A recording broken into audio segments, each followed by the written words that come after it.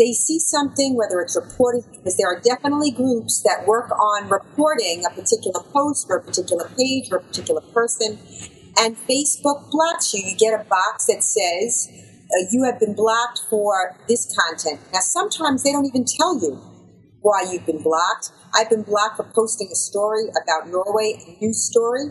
A page of mine, for example, Islamic Jew hatred, it's in the Quran, was removed for a photo that I ran. It was an actual photo taken by a colleague of mine, Pamela Geller, of a Muslim at an anti-Israel protest with a sign that said, "Death to the Jews," and it was spelled like orange juice.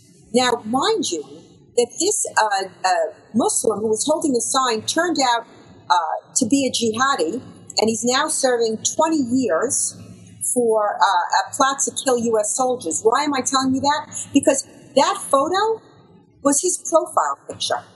So he was allowed to have it as a profile picture on Facebook, but my page, Islamic Jew Hatred, ran it to show, to actually demonstrate an example of Islamic Jew hatred, and the page, which had upwards of 15,000 members, was removed. Now, this happens all the time. In the wake of the Orlando jihad shooting at the gay nightclub, the Pulse nightclub, 3 hours after I started reporting on the jihadi and that he was yelling Allahu Akbar and that he had called 911 to pledge allegiance to the Islamic State, my page, Stop Islamization of America, was taken down, and I was blocked. And it was only because it became a news story, an international news story, the Daily Mail, Russia Today, Israel National News, that there was public pressure to reinstate the page, which they did. But I got to tell you something. Since we filed this lawsuit yesterday, I have received hundreds of emails with people explaining various examples of their page being taken down, they're being blocked just for sharing a post of mine or for sharing a news story.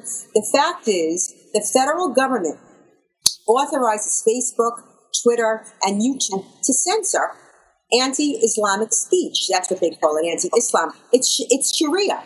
Section 230 gives immunity to Facebook, to Twitter, and to YouTube. And they permit these social media giants to engage in government-sanctioned censorship and discriminatory business practices. And that's why we're suing Loretta Lynch, the Attorney General of the United States of America.